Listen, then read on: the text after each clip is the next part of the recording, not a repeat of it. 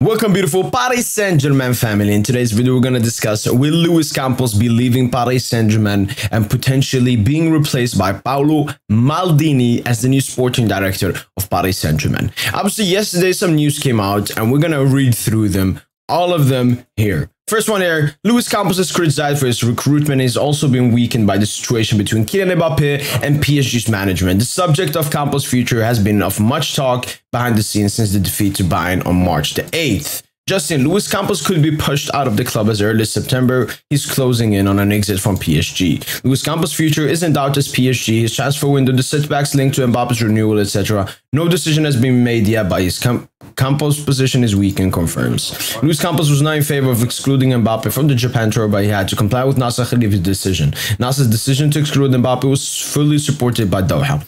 Luis Campos' recruitment, the Mbappe on renewal file, his proximity to Jorge Mendes, all these pushed PSG to consider his departure. Campos knows he could have shown the door and has even confident in private to several of his acquaintances. The future of Luis Campos is uncertain. Nasser Khalifi is very angry with Campos due to many reasons. Mbappe, the different players wanted by both Jorge Mendes. Nasser would not welcome the influence and grip of Jorge Mendes in the locker room. Nasser Khalifi wanted to rely on Luis Campos to put pressure on Mbappe's clan after his letter. However, Campos was very measured later during a tense meeting. Nasser Khalifi asked Campos if he worked for PSG or for Mbappe's entourage. Very interesting. Luis Campos explains that he has no intention of resigning if Mbappe leaves. However, if the situation becomes unattainable, then he will not hang on. Luis Campos has a lot of influence in certain files. Nasser Khalifi has taken some files into his own hands. The deals for Lucas Hernandez, Dembele, and Xavi Simon's return were all secured by Nasser. Harry Kane and Randal Kolumani are worked on by Nasser as well. Luis Campos work in good intelligence. Enrique expressed during his negotiations specific ideas on his tactical intentions, position play, 4-3-3, energetic attacking profiles on the wing. Campos took note of this and adapted his targets accordingly. A PSG spokesperson on today's rumors of Luis Enrique and Luis Campos. The rumors today are as ridiculous as they're out of place. Reports suggesting Luis Enrique could resign and Luis Campos could be fired are not correct. Paris views these stories as attempts to destabilize the club. PSG dismissing the recent stories on both Luis Enrique and Luis Campos is complete nonsense. A PSG spokesperson told Fabrizio Romano and Luis Enrique considering to leave PSG. Today's rumors are so ridiculous as they are completely out of place. And lastly, from Andy Andrubia, Luis Campos could well take the door in September. His relationship with NAC is more than strained, and the arrangements with Mendes represent the main reason for his potential dismissal. Maldini was questioned in July, and here are the reports about Maldini. PSG have not made any offers to Paolo Maldini. Despite the recent rumors, there's still no contact between Paolo Maldini and Paris Saint-Germain. No offer has been made either. PSG leaders have total confidence in Luis Campos. Justin, former AC Milan technical director Paolo Maldini has received offers from the Italian national team and Paris Saint-Germain.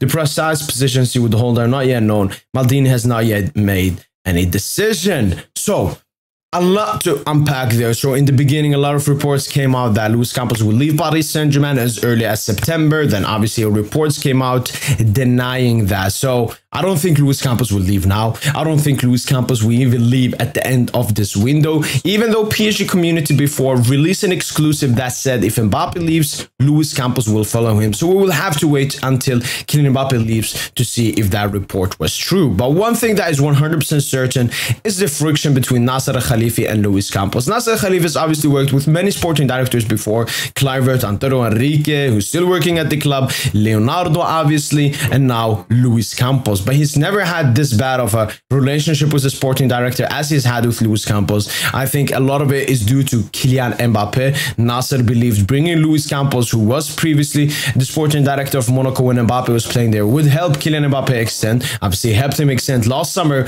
but now when we're trying to extend him, he has not helped. And he feels sometimes maybe Luis Campos is working for Mbappe rather than Paris Saint-Germain. And in recent situations, as we saw by the report, Nasser has taken some files into his own hands, like the Lucas Hernandez, the Xavi Simons, and so on, which makes Luis Campos have much less influence in the squad. But the report talking about Luis Enrique and Campos' relationship just shows that if Luis Campos leaves at the end of this season, at the end of this summer transfer window, whenever he leaves, it's due to his relationship with Nasser Khalifi and not with his relationship with the new manager, Luis Enrique. My thoughts on this is, listen, Luis Campos, he's already done, I think, a lot at this club, positively and negatively. But if we're only looking at the transfer market, he's signed a lot of players that will definitely have a bright future at Paris Saint-Germain. And that includes players like Vitinha, Nordi Mukiele, Milan Skriniar.